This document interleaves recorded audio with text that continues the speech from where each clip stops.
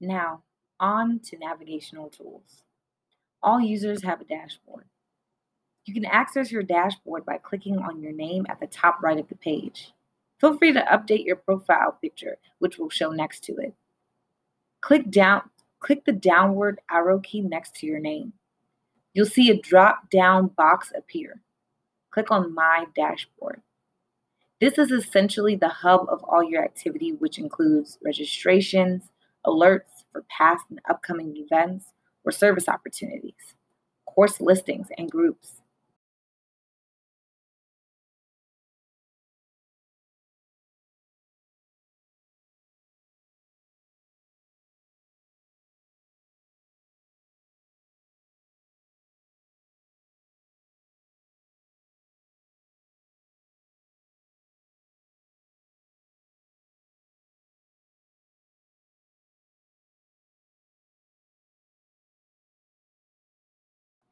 As you see here, now that you're a member of your group, rather than going through all the previous steps, you can click into your dashboard and go straight to your group page.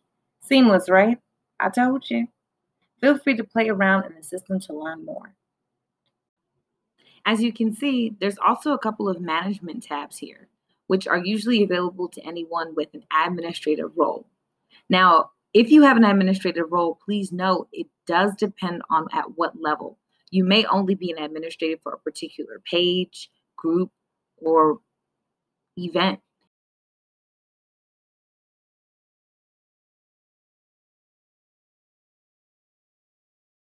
You will also have access to the My Activity tab. Unlike the My Dashboard, which provides you an overview of all your general activities and membership details, the My Activity tab will help you navigate specific items such as your groups, for which you are a member of, your registrations, your impacts, etc. These navigation tabs are key for all users.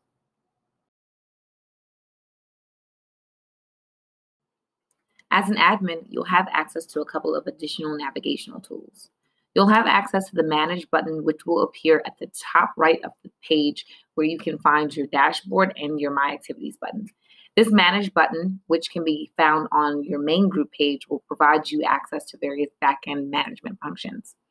On the group page for which you are an administrator of, you will see a Manage button next to the thumbnail image or logo. This is typically where the Become a Member button would appear. Clicking this button will provide you access to the back end of the system. On the left, you will have a navigation panel for a host of different functions. We'll go over more of these functions later in the session.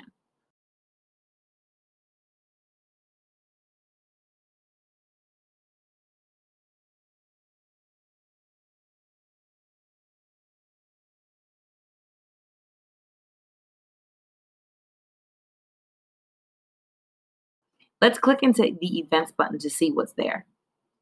On their screen, you'll see all published and unpublished events created in your group and additional function buttons as well. We'll talk more about this in an upcoming video. I'm going to click into this event to show you where you can find some additional management features on the Events page.